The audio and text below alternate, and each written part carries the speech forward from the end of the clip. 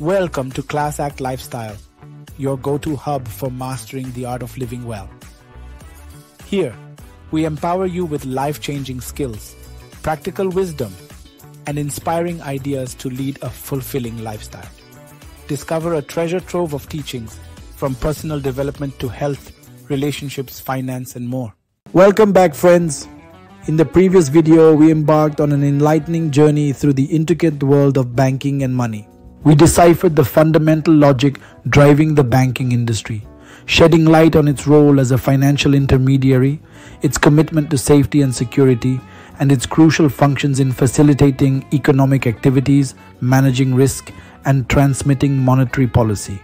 We have also ventured into the diverse landscape of banks, from commercial giants to cooperative institutions, with real-world examples illustrating their unique roles. Additionally, we explored the diverse forms of money, featuring John as our guide through commodity money, fiat currency, cryptocurrencies, and more. Together, we unveiled the intricacies of finance, enhancing our financial literacy and gaining valuable insights into the systems that underpin modern economies. As we continue our journey, we'll delve even deeper into the world of finance, building on this foundational knowledge. Let's start with the basics. Money supply, often referred to as the money stock, is the total amount of money in an economy at a given point in time.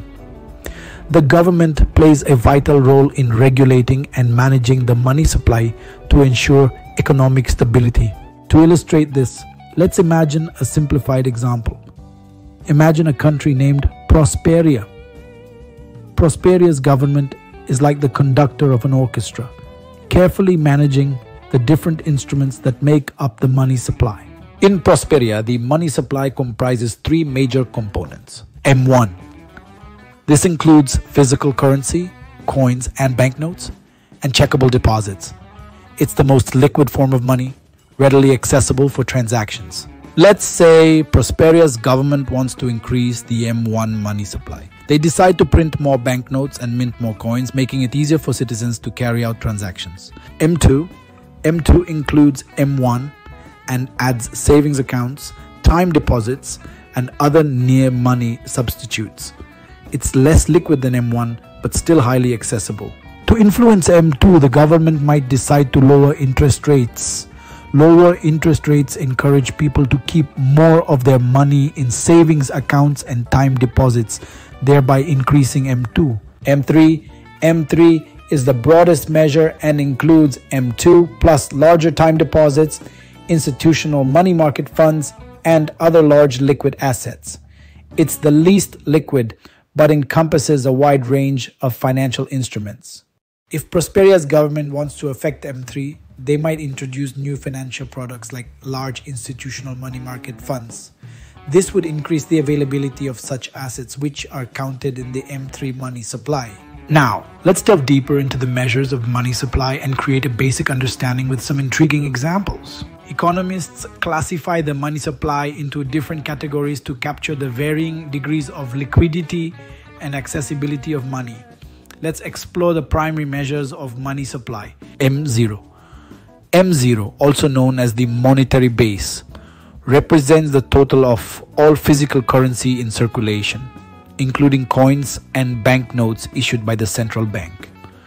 In Prosperia, M0 is like the money that's physically available to the public. M1. As we discussed, M1 includes the most liquid assets like coins, banknotes, and checkable deposits. In our Prosperian example, it's like the money you have in your wallet or your checking account. M2. M2 is a broader measure that includes M1 and adds savings accounts, time deposits, and other near money substitutes. It's less liquid but more readily accessible than M3. M3 is the most expansive measure, encompassing M2 and larger, less liquid assets. In Prosperia, it includes things like institutional money market funds and other significant financial instruments. The L measure goes beyond M3, accounting for assets that aren't easily accessible to the public, like large time deposits and institutional investments. It represents the broadest view of money supply, regulating the money supply. In our orchestra analogy, the government plays the role of the conductor, making decisions to control the money supply based on the economic situation. Here are a few tools they use. Open market operations. The government can buy or sell government securities, such as bonds, in the open market. When they buy bonds, inject money into the economy, increasing the money supply.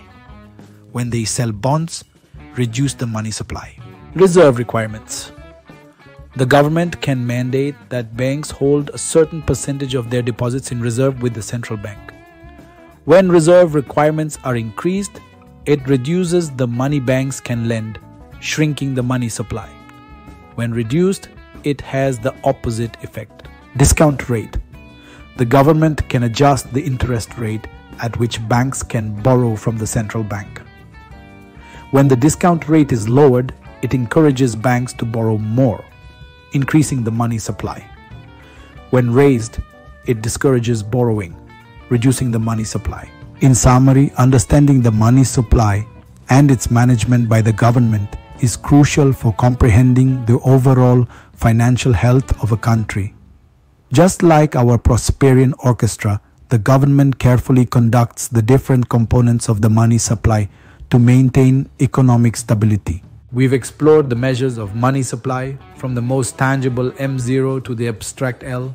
The government uses various tools like open market operations, reserve requirements, and the discount rate to regulate the money supply and ensure Prosperia's economic symphony plays in harmony.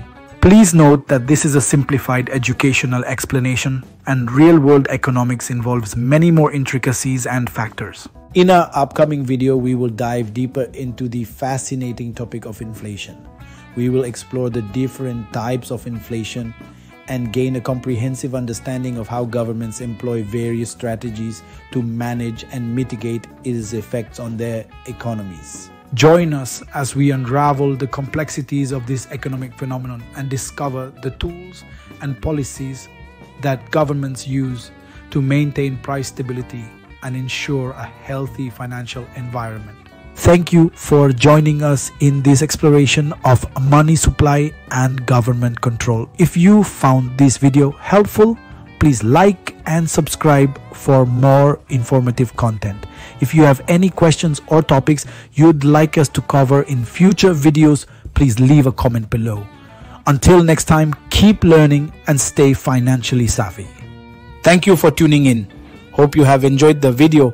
Don't forget to share it with your friends and family. I'll catch you in the next one. Please like and subscribe.